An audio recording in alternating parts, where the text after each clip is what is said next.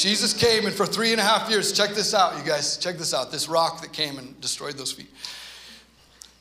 He's the cornerstone that the builders rejected. Psalm 118:22, Matthew 21:42, Acts 4:11. He's the stumbling stone in Zion, Isaiah 28:16, Romans 9:33, 1 Peter 2:6. He's the rock that followed his people in the wilderness, as Paul says in 1 Corinthians 10:4.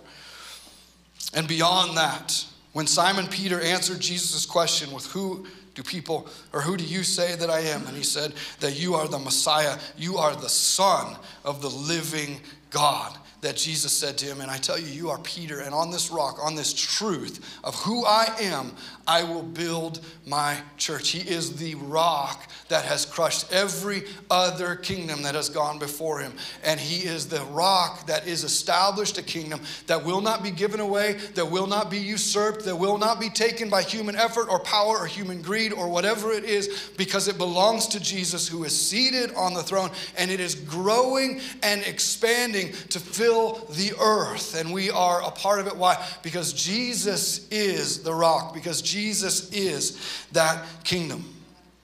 The kingdom starts with a king in a manger, and then John the Baptist shows up 30 years after Jesus' birth, and he begins by declaring what? The kingdom is at hand. Repent and turn from your selfishness and your ways, and turn, because the king is coming. And then Jesus came and he preached this: repent, and demonstrations of the kingdom are at hand. This is what it looks like in my kingdom, is what he came to demonstrate.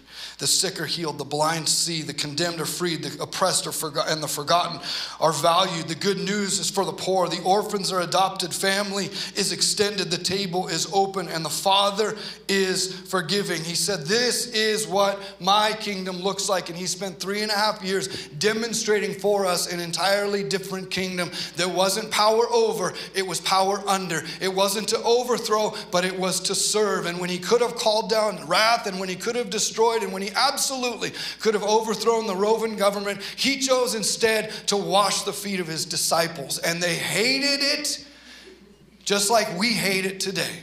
Because we want a Savior that is a hero and a champion, and who will come in and will destroy those that are giving us so much pain and trouble and struggle and strife. And we want Jesus to come and go, I hate my enemies. Destroy them. And he wants to come and stand beside us and say, love your enemies. Bless those who persecute you. What kind of stupid kingdom is this? What? The disciples are like, when do we get our 12 thrones, Jesus? What kind of dumb kingdom are you wanting me to be a part of, where I get struck and you're telling me to turn the other cheek when I have all of the authority and power of heaven behind me? It's one thing to be hit when you are powerless. It's an entirely different thing to be hit when you have the power of heaven behind you and to choose to turn the other cheek. This is the kingdom that Jesus lived out on this earth, and it is the kingdom that he invites us to be a part of. And I'm sorry to tell you, this kingdom does not look like what America represents. This kingdom does not look like what your Democrat Party looks like. This kingdom does not look like what your Republican Party looks like. This kingdom does not look like our business people, and business people are amazing.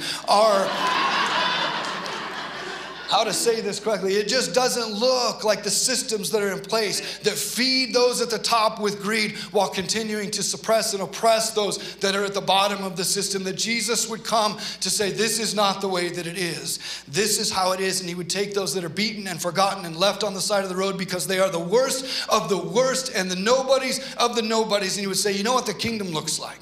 It doesn't look like the religious person crossing the road to not soil themselves with that person. It doesn't look like the wealthy. It doesn't look like it. It looks like the person who should be an enemy to that person crossing the road and caring for them out of their own pocket, and not just doing it for a moment, but coming back again and again to make sure that that person is cared for. What is this silly kingdom?